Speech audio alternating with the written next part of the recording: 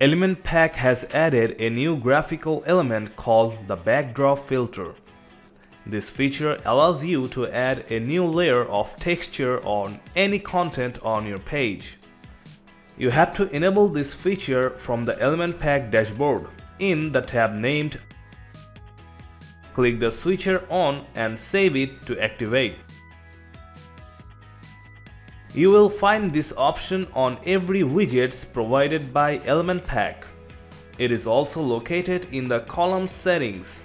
Click on the column icon, go to the Style tab, and you will see it below the background option. Once you click on the pen icon, the backdrop filter will activate.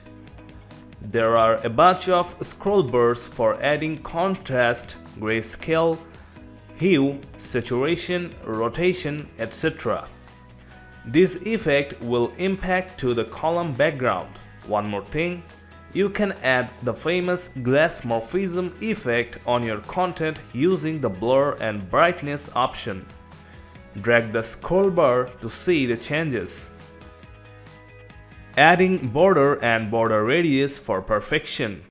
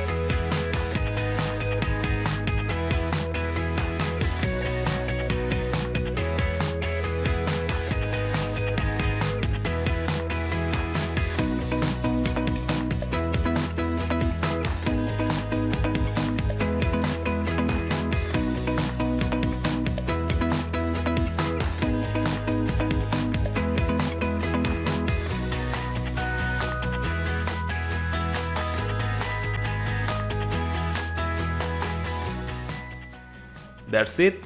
Now create all kinds of glass morph effect using the backdrop filter easily. Please like and subscribe this video. Thanks for watching.